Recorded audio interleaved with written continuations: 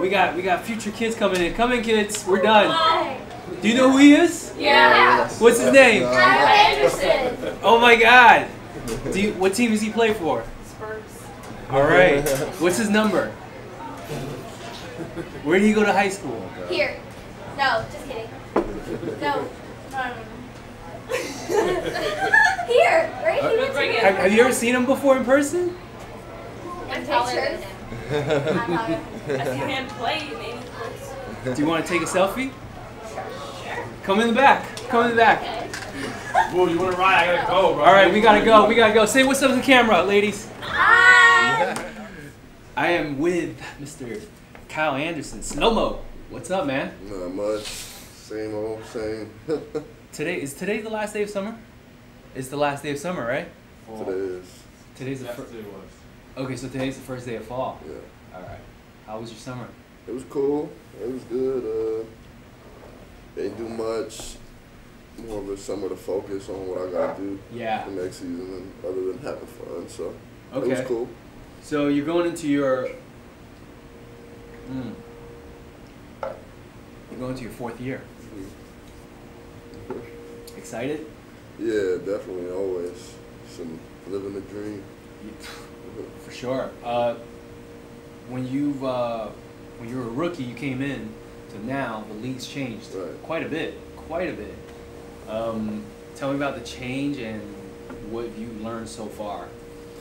I don't know.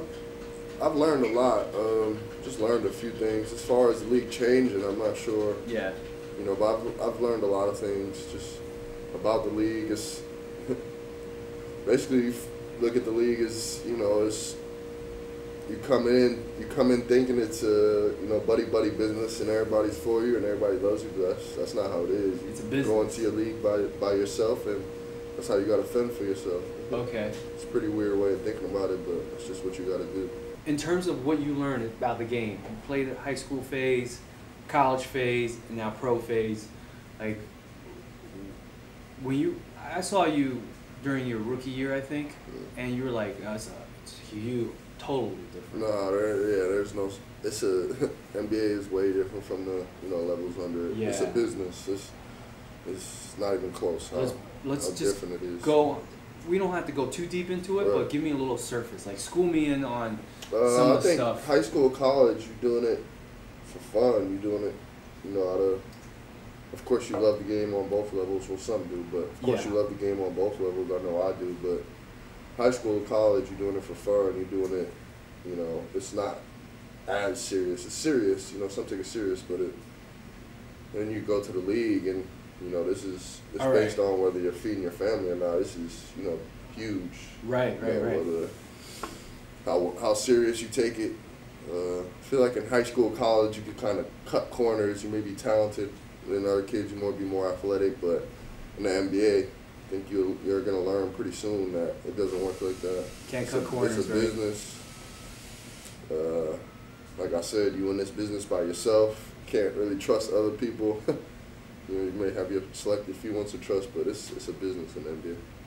But in terms of play style, like offense, defense, in terms of on-court style, how different is that? Yeah, you play against the best players in the world. Yeah. These guys, they were the best players on their high school team, on their college team. So it's the elite. It's not a cakewalk. It's tough. Yeah. And in terms of physical, like playing, look, I know you didn't get that many minutes, but you're still playing every day, practice and everything. Like, how's your body, like, first year where you played versus third year that you just finished? It's tough to adjust to. It's a learning process, really. Although some people don't get the time to learn, but it's all a learning process. You just gotta, soak everything in, learn from the good and bad. Yeah. This summer, you finished your 3rd year of Life Day event, right? I've never really been there, but I know about it. Do you want to talk a little bit about it? Yeah, just I think the 3rd year went really well.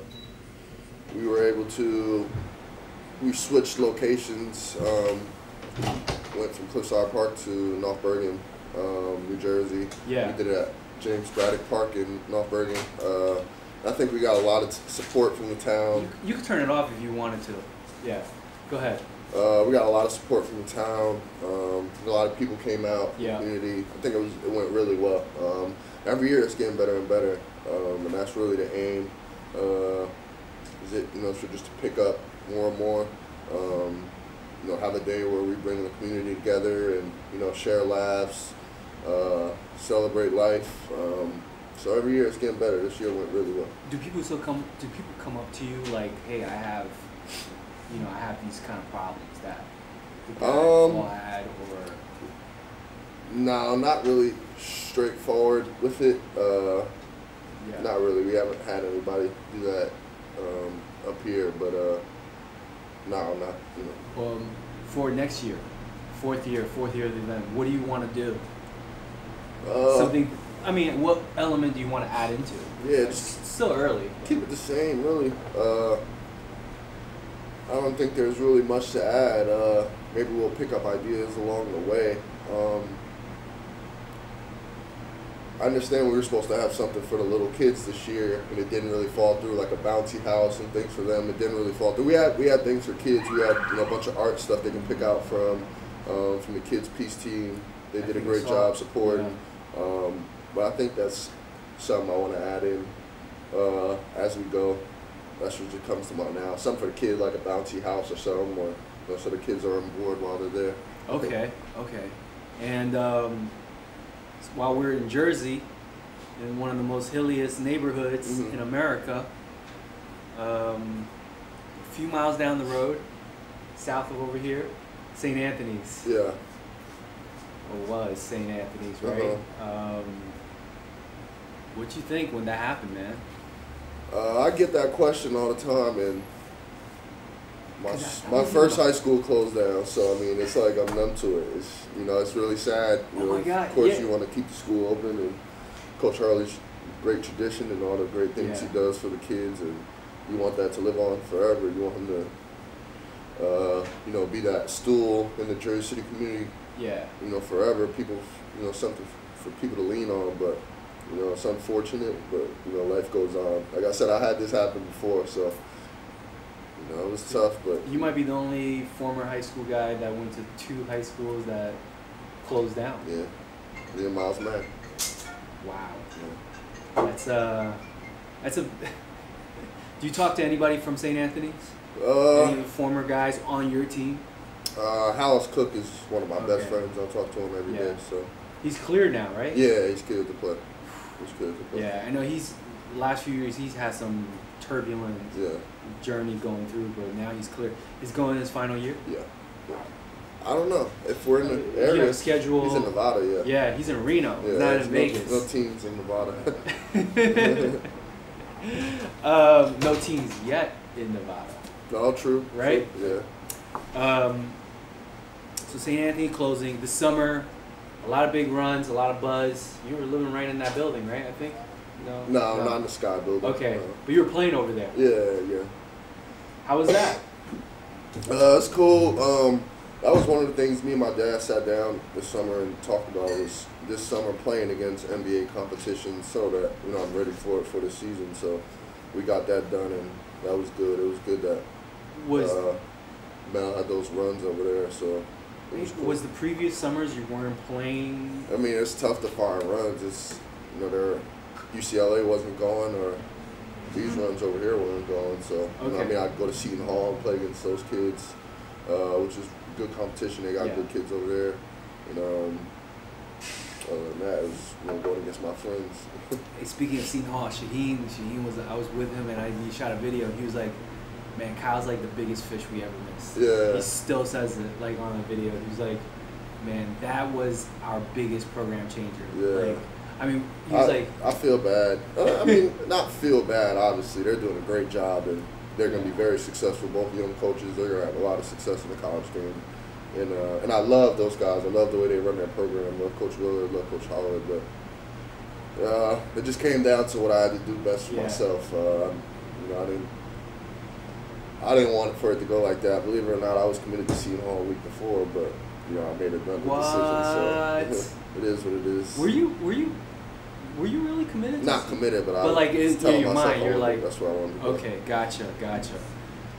So those runs in the summer had been great for you. Yeah, definitely. Anything you added into it, or you figure like, oh, this was new stuff you could, new tricks you could. Nah, just really taking a challenge. Really, you're going against good NBA players when you step in that gym. So, just working on your game. Really, it's you don't have anybody over your shoulder, telling you to pass the ball or work or do this or do that. It's just going in there and we having fun playing basketball. And what have you been working on personally this summer? Just a whole lot of different things. Being able to catch and shoot the ball. I don't know, a bunch of other things. Just being in the gym. Okay. When you signed with Adidas a few years back, they were still kind of like not there yet. They kind of fell down a little bit at that time. And the last few years, it's just been a run-up. Right. A few days ago, there was just reports already past Jordan Brand in terms of sale, which is like unheard of. Yeah. Unheard of. What's your thoughts when you sign with them, and what's it like being rep by them? Adidas, I've known a few guys and a lot of the guys at Adidas since I was a kid. Yeah. Going to high school American camps with my dad, just watching. So, I know a lot of those guys, great relationships with some of those guys. So, I think it was a no-brainer on where I was going to go, who I was going to sign with. And, the fact that they're taking off in these past few years is just an add-on. Did you see like a huge stride, or you? Yeah, I think everybody has. Everybody has. But when you signed at that time, like you thought, all right, this is gonna be big in a few years, or you, like, once you got first year, second year, you saw like all the big strides that they took. Yeah, it was. Yeah, I saw it after I saw it. Obviously, I always knew they were a good company, despite what other people said about them. They've always been great to me. Like I've said, I've always had great relationships with those guys. So since I was a kid, so it's pretty much a no-brainer. And for it to do as well as it has been doing is a plus. How's the products compared to when you had it in college till now? Well, I'm not gonna say it's bad. But I mean, it's obviously improvements. Right. But in terms of like the improvements from your perspective, I would say, no, I don't know. I mean, just shoes, not clothing or anything. No, I've always played in Adidas, so if I ever thought it was bad or uncomfortable or something like that, I would have never done it. So I've always obviously thought it was comfortable, and it's it's just a plus that it's been taken off these past few years. I don't know. To me, I've always seen, as big as Adidas is now, I've always seen Adidas that in my eyes. So what are you rocking now in terms of Adidas shoes on the court? I got a C for this year. Last year I wore a few James Harden sneakers. Okay. And, I'm pretty superstitious, so I wore a pair of shoes from my second year too. So really, same pair? Yeah. Okay. So. What about casual off the court? Stan Smiths. Are you big on Yeezys? Yeah, of course. Right. What about the Boost? The Boost. Everybody loves the Boost. The Boost, the NMDs. Yeah, they're all great for sure. Now, definitely. do you get the connects to be like, all right, we got the super exclusive ones. These are for you. A few of them, yeah. I got a few nice exclusive ones in my closet. Okay. Like super rare? Yeah, you can say that. UCLA this season, past couple of seasons. What do you think they're going to do this fall? They look good. The kid Hands is pretty good. Jalen Hands is really good. The kid, I forget the kid. He's long wing. I forget his name. I've seen him come back. Yeah. I've seen some of their workouts. Those kids. Chris Wilkes is good. They got a good team coming back. If you go to, do you check out their practice? When I just watch them work out for a few minutes, and see it on Instagram or so. Okay, things okay, like that, okay. So. That's still pretty cool. Yeah. Jersey basketball. What's your thoughts recently? Have you kept in touch with like some of the youth, younger guys? Yeah, I watch them. I keep up with it. I just let them all know that I'm here if they need me. If they got any questions, or I always, ask them if they're good. Anything they want to know, always call me. And a lot of them do reach out, which I respect. So. Or which guys, if you don't mind me asking? I've spoken to Quiverly before, Lewis King, those the two Hudson Catholic kids, the kid Muhammad. They always hit me up, and I'll hit them up, or things like that. Just see them around the ways. Yeah. What do these guys ask you, like, generally? What's the general question, like advice to pick on college? I've gotten that. I've gotten, of course, what's the NBA like. Just different things, basketball things, off the court things you can't really, kids stuff, things like that. But what's your, now that you've passed a few years, you're older, wiser, smarter, stronger, and better, what's your advice for some of the young guys that are going through what you're going through in this area, or I would say don't believe all this hype. But it's hard not to get caught up in that, right? Exactly. That's what I'm here for. Well, not me, but that's what I wish I would have heard. In high school, you're getting told your best thing since sliced bread, right? Sliced bread. So I'll admit this. My freshman year at UCLA, I was looking at the weight program. I don't need to do this. I'll be out of here in a few months. I don't need to go to the gym. I'm good. I need to work on my game floor. So I just believe all the hype that you get in high school is no good, because it affected me. So. So you didn't go to the weight room? I did, but you like, gotta get my drift. Like really, I didn't work as hard as I thought I could have. Okay, gotcha. And do you think, how do you think we could prevent that stuff? It's tough. Instagram is crazier now, man. There's some that get it, and there's some that don't get it. Either you're gonna get it, or you're not gonna get it. Yeah. I don't think I got it my freshman year, and shame on me or whatever. I think I made up for it second year, but I see kids that are hungry, and you see kids that get complacent, and it's hard not to get complacent. But the great ones keep pushing. The great ones want to keep on getting better. And I think who do you think are the next top couple? It's tough to say. It's because of all that exposure, right? Yeah. Anything can happen. Wow, I didn't know. That's a really honest thing, and it's really great to hear that. You mentioned. I just wish all that hype wasn't like that in high school. It's not fair to the kids, because if you don't, if say you do give your all, you do work hard, and it doesn't work out, then it's shame on him, he's terrible, what a bust. You don't deserve to get called that because you were really good at something and something didn't work out your way. That's not fair to anybody. That's not fair to a grown man. That's not fair to a 19, 20-year-old kid. Right. There's a lot of pressure. That all that hype and that stuff in high school is a gift and a curse, Did you feel, was there a time where you felt like, was it because of like YouTube, Instagram? Well, Instagram was still young at that time, right? Twitter was, at that time, that was big. Now it's kind of like dying out. Right. Did you feel like those were some of the things that guys at your age at that time, 18, 19, was looking at all the time? Well, it was brand new. It wasn't as big as it was now. Yeah. At that time, it was just us up there. It was just kids up there. It was just 18, 19, 21,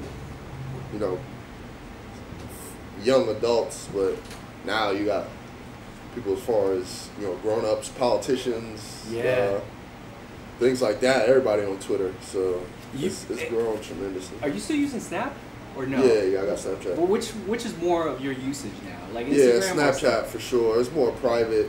Okay. You know, I'm with your friend. I don't got everybody on Snapchat. I got my people, my friends. Because you're like the first guy. You are really the first guy that I've got exposed to Snapchat. I believe we made Snap. Nah, I don't think we made it as big, but around campus, I remember at UCLA, we were the basketball. Our remember Shabazz and Jordans were the first ones on it, and we started putting everybody on around campus. And then everybody got on it. And then I told my friends back home, when I come home, and everybody got it that summer. I don't say that we put everybody on it. I didn't hear about it until you mentioned it. Yeah, but, you know, I think we were the first ones on it. Early adapters. Yeah, early, very early. But now the things changed so much, right? These kids are now using, like, Instagram more and everything. Yeah. Okay. We got kids coming in, and we're going to have to wrap it up. We got a dad coming in. We got a bunch of kids coming in here. But I think thank you for closing the door. I